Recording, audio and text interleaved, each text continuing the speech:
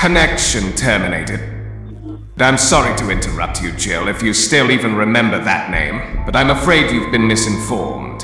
You are not here to receive a gift, nor have you been called here by the individual you assume, although you have indeed been called. You have all been called here into a labyrinth of sounds and smells, misdirection and misfortune. A labyrinth with no exit, a maze with no prize. You don't even realize that you are trapped here. Your lust for blood has driven you in endless circles, chasing the cries of children in some unseen chamber, always seeming so near, yet somehow out of reach. But you will never find them. None of you will.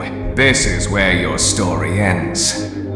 And to you, brave Leon, who somehow found this job listing not intended for you. Although there was a way out planned for you, I have a feeling that's not what you want. I have a feeling that you are right where you want to be. I am remaining as well. I am nearby. This place will not be remembered, and the memory of everything that started this can finally begin to fade away, as the agony of every tragedy should. And to you STARS members trapped in the corridors, be still and give back your Ouroboros. It don't belong to you. For most of you, I believe there is peace and perhaps more waiting for you after the smoke clears.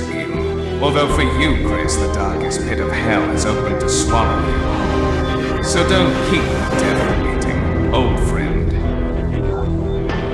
Rebecca, if you can hear me, I knew you would return as well. It's in your nature to protect the innocent. I'm sorry that on that day, the day you were shut out and left to die, no one was there to lift you up into their arms the way you lifted others into yours, and then, what became of you?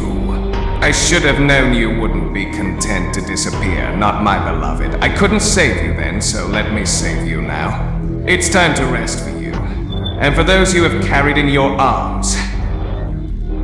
This ends for all of us. End communication.